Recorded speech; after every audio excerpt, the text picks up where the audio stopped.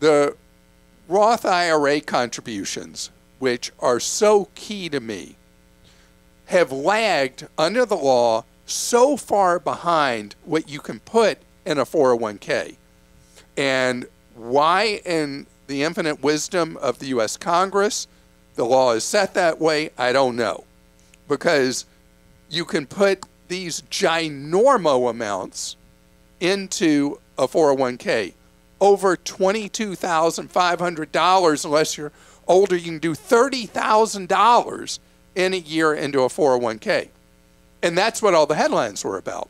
But the truth is, there's almost nobody who puts into a 401k up to what the federal limits are, even before they reset 423.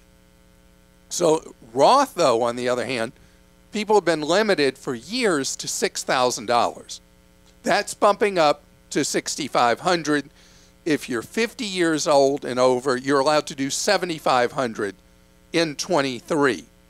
And this is good news, but I still don't understand the disparity. I don't get it why people who are, let's say, self-employed or work for a small business that doesn't offer a retirement plan, why they are not able to save with both hands tied behind their backs, not able to save like people who work for a larger company that can have and afford and offer a 401k. But I'm not in the Congress, I can't fix this. So the good news is at least you can save a little more. But the great news is the income levels that make you eligible for a Roth have been raised quite a bit because of the inflation we've had recently in the economy. So if you're a single individual, you're able now to contribute to a Roth with your income up to $138,000 in a year. That's going to cover most people out there working in a job. If you're married, $218,000 is what you have to make as a couple before you lose eligibility to do a Roth. So it means that a lot of people who were not eligible before are now going to be eligible to contribute to a Roth IRA in 23. Why do I love a Roth so much? Because you put money in it, it grows tax-free over the years, and then when it comes time in retirement to spend money, you spend it tax-free.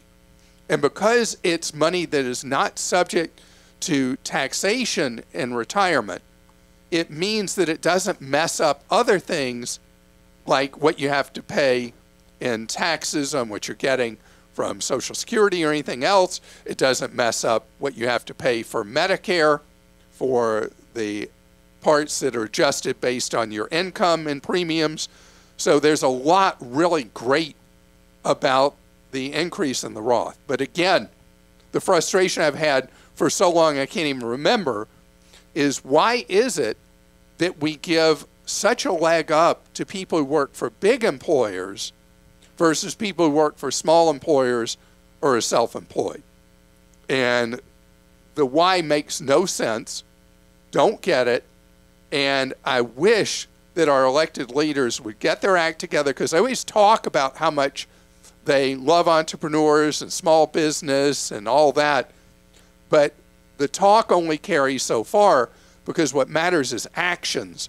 And the actions that need to change is giving people who are in jobs that they don't have access to retirement plans the ability to contribute decent large amounts to retirement like other earthlings. And I don't know where it comes from over the years that Congress has always treated people who save in a Roth so differently than people who save in a 401k.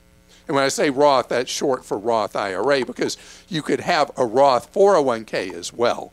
So I am talking about the IRA. And while we're on this subject, if you're not participating in a retirement plan at work that's offered to you, or you're not doing your own Roth IRA, you're missing a real opportunity for financial security down the road.